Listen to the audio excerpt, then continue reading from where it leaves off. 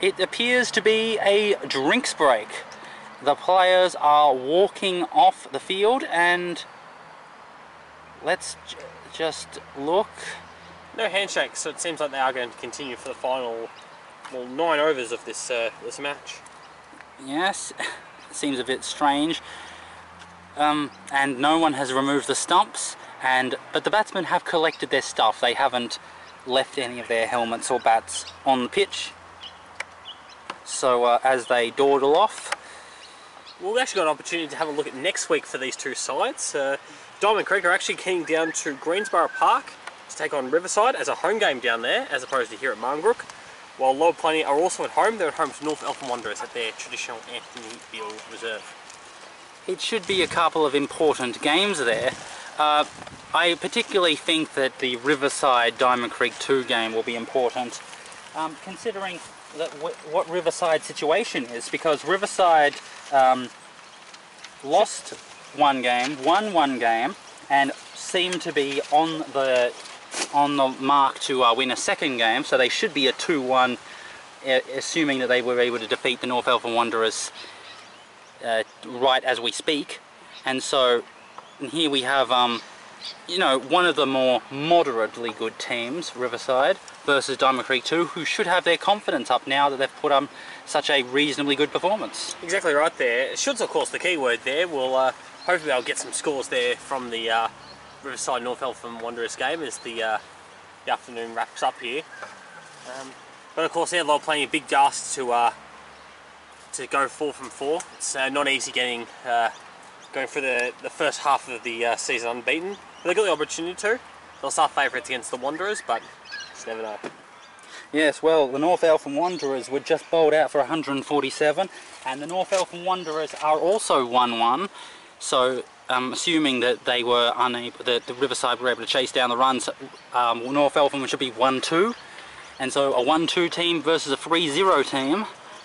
And you would imagine that that would be the real. That's really the game for Lower Plenty, because there's about 10 or 11 rounds in the season, so that's the first third of the season now gone.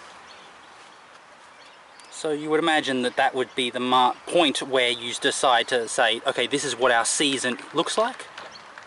Exactly right there. Just back here, there looks to be some claps around in a huddle for Diamond Creek, which perhaps suggests that there is at the end of the game there. We'll look to see if there's any more obvious signs there, including the stumps being removed and cones being brought in. But certainly those huddles makes it seem like that Lower Plenty have conceded the fact that they're not going to win outright, that we actually are done and dusted. Yes, we're just watching. The Lower Plenty team seem to be packing away their stuff. Everyone is, like 4 or 5 people are bent over, putting stuff in bags. And Diamond Creek are walking off. And what are the two batters doing? Well, they're starting to pick up cones, so I think we are done and dusted when it comes to the match result here. Okay, let's have a look at the cone picker-upper. Yep, there it is. The game is over. They have conceded, or the captains have come together and decided that that's the end of the game. So we're not going to be seeing the final half an hour.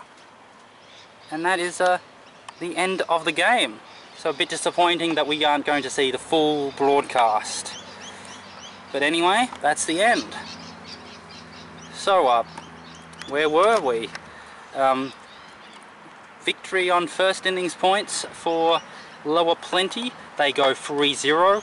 And Diamond Creek 2, who came off 2 very embarrassing and horrifying losses, have lost first innings in another horrifying display, but then put up a wonderful effort to defend in second innings and have saved the game from an outright defeat. You're exactly right. It was looking so likely when it came to even the tea break there, where we had a lead for Lower Plenty, despite the fact that they only were in the field just moments ago there. So it was a tremendous first session from the Bears, but to the Demons' credit, they've fought hard back to make sure that they not only didn't concede all 10 points, but got some important bag practice there, in particular Farah and Petrosino there, who we might hear about a bit later on in the Channel 8 player for you votes. Alright, so now let's take a break, and when we come back we've got the wrap up of this game. So you are watching Channel 8, the local sports network in association with Bizz 99.9 FM Substitute Radio. Don't go away, we've just got a short break and then we've got the wrap up.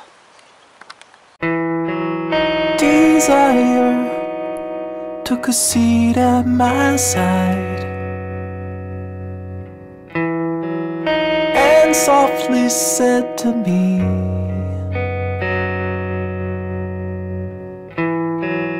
I know you wanna go your own way, but you're too weak to be free.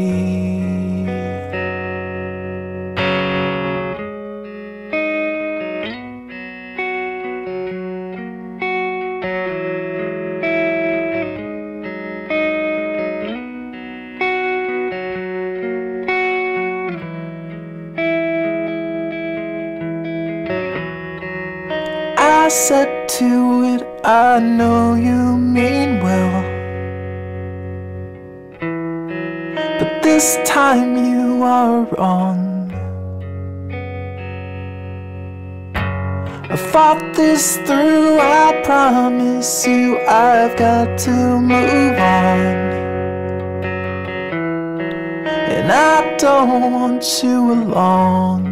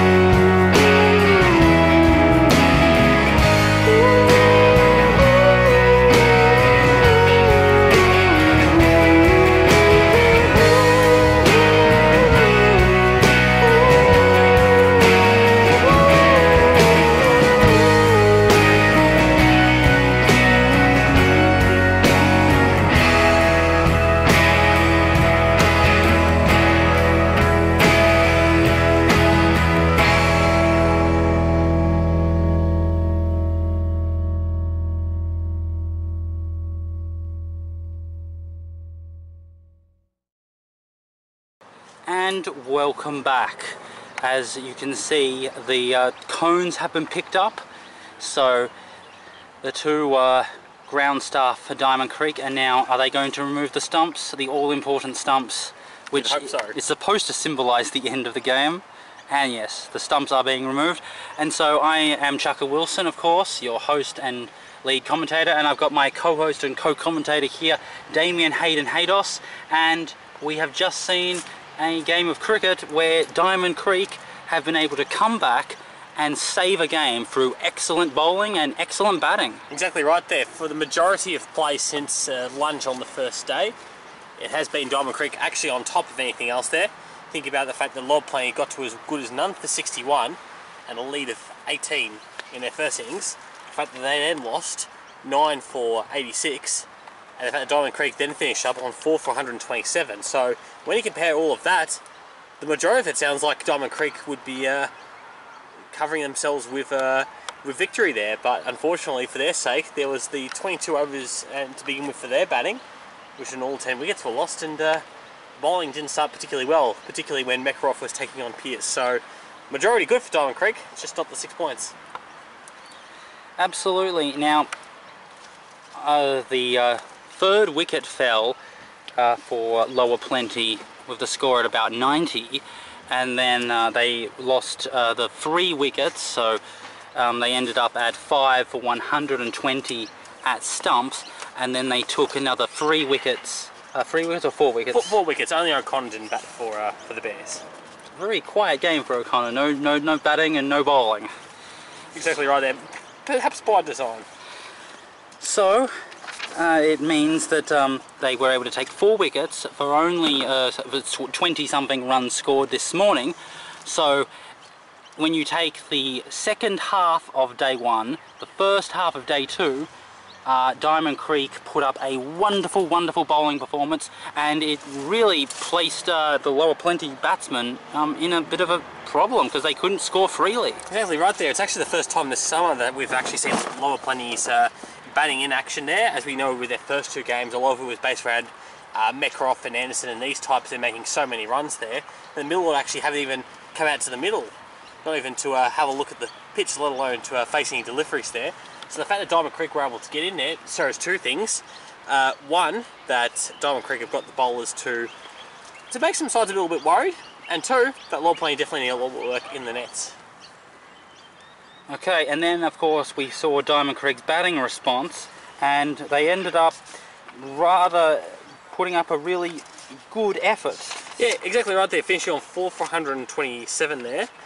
So overtaking quite comfortably lower plenty score there, and moving a little bit forward there. Ended up batting 49 overs, only losing 4 wickets there. So thinking about a general day, if you're batting first to face 68 overs, if you've only lost 4 wickets in 49 overs, you would generally bat out the day. So if they can do that next game, they'll ride with a chance there against Riverside. Yes, definitely. And you would obviously they were trying to save the game, so it's not fair to look at the run rate. But the run rate was 2.5 or there or thereabouts. So if they are able to actually bat first on a 2-day game, bat out their 68 overs and actually bat at about 3 runs and over, well then they're going to get a competitive 200 score. And so suddenly we have a situation where Diamond Creek, who were the joke of the F2 division just a short while ago, where even to get double figures for a Diamond Creek batsman was considered a miracle. Now it's a situation where you can mathematically hypothesize Diamond Creek can creating a competitive total for their innings. Exactly right there, and not a moment too soon there, the fact that they've got obviously 1 more game across November before it ends in December and the halfway point of the summer. So just in time them finding form there. Even if it doesn't result in 6 points this particular game, it gives them hope for taking some points before Christmas. Alright, let's take another break, and when we come back after the break, we're going to say goodbye. This is Channel 8, the local sports network.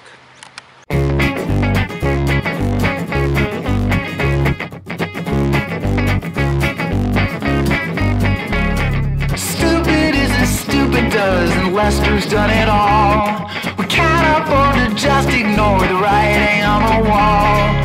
In the herds and perch the group, yeah, leave behind that nincompoop. And Lester is a dimwit, and I've known my share of fools. He's bringing down the system, and he's breaking all the rules.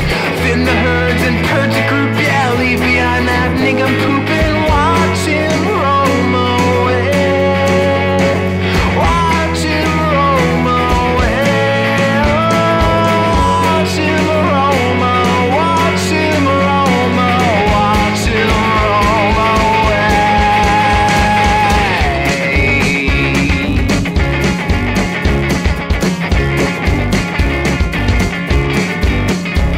The decision here is hard, but all the same it must be done.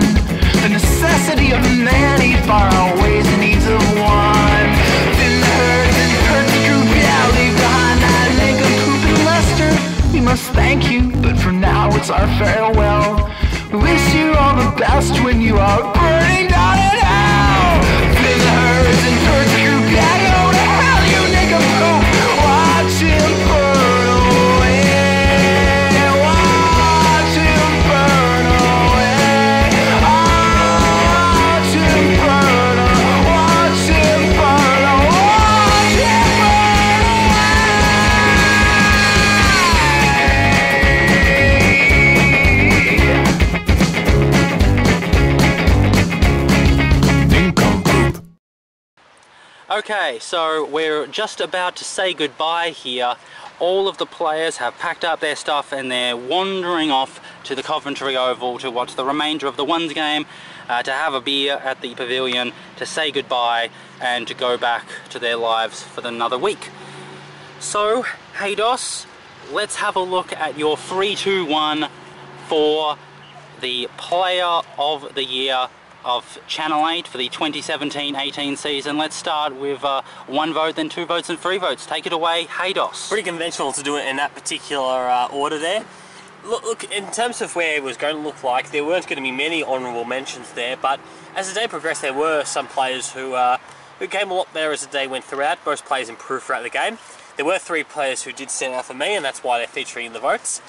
For me, the 1 vote actually goes to Zach Petrosino. Did a good job with the ball, took a couple of wickets, and then fought hard to be one of the 9 batsmen in the second innings there. With his batting in the second innings, obviously when the 6 points had already been decided there, probably counted a little bit less than perhaps batsmen who did better in the first innings there. But he's definitely improved as the match went on there, so he's my 1 vote. My 2 votes went to Sean Russell, the hardest working of the batsmen in this particular match there. Survived over 50 deliveries in the first innings there, and the second innings lasted until the 10th over there, so definitely has been slinging platforms as well as he can be for the innings there, so he's my 2 votes. And my 3 votes go to Steve Farrar. Got a couple of wickets there with his bowling, but in particular he's 84 there in the second innings there. Falling short of his 100, but again his highest score here at the Marlborough Oval he'll be pleased with. Brings him into some form when he was a little bit out of form. So to recap, 1 vote, Zach Petrosino, 2 votes, Sean Russell, and 3 votes, Steve Farrar.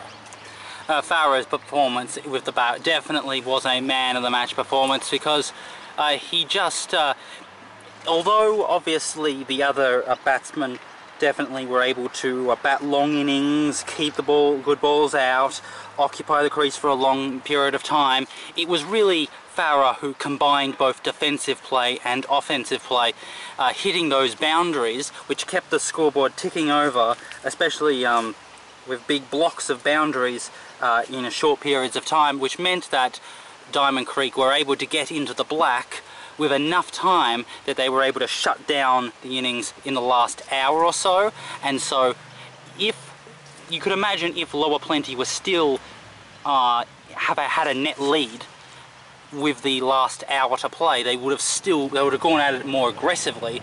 But once Diamond Creek had a lead and you had to calculate how a run chase would happen, it looked pretty much out for Lower Plenty. And so it was those runs, those 80 runs, which pushed the scorecard from a Diamond Creek deficit to a Diamond Creek lead, which transformed the momentum and the shape of the innings, and that meant that Lower Plenty could not fight back and had to surrender in the end. So Farrar's innings definitely transformed the way that the game was moving. You're exactly right there. Sort of took the game by the scruff of the neck. Actually had the run rate up about 4 and over when he was batting there, and considering the way the rest of the batsmen went, that was something extraordinary to bat at that particular speed there. So finally finding some form, should be right now for the rest of the summer there. Wouldn't be surprised if we talk a little bit about him later on in the year with some more runs there. Hopefully now Diamond Creek can of course lift their performances in the first innings as opposed to leaving it till too late. Alright, it's time to say goodbye. So, we are here at the Marlborough Oval. We have just seen the end of day 2 of the round 3 contest between Diamond Creek 2 and Lower Plenty in the F2 division in the 2017-18 season. Lower Plenty winning on first innings points, but Diamond Creek able to defend to prevent an outright victory. This is Channel 8, the local sports network, in association with Bizz 99.9 FM Substitute Radio. I am Chukka Wilson, your host, and I'm here with Damien, Hayden, Haydos. Been an absolute pleasure, Chukka. We will see you next week. Until then, take care, happy bowling, happy batting.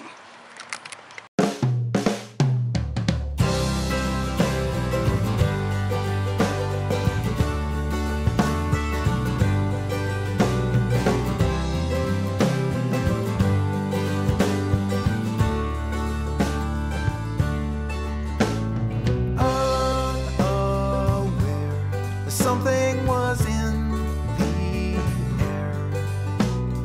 floating around us and slowly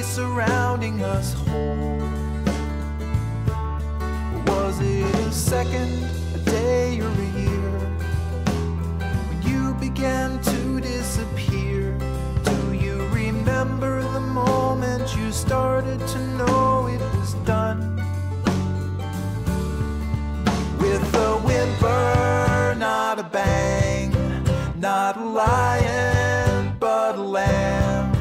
We just withered and died like a lily outside in the cold.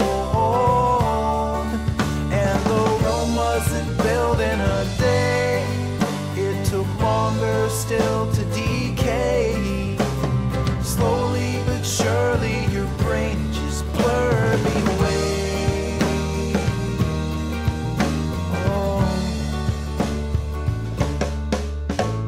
Chains were strained, and slowly your passion waned. We once talked all night, now we don't even fight anymore. At first I thought you needed space, but I was already being erased. The sole resolution, a foregone conclusion, it's done. With a whimper, not a bang, not a lion, but a lamb. We just withered and died like a lily outside in the cold. And the Rome wasn't built in a day, it took longer still to decay. Slowly but surely your brain just blurred me away.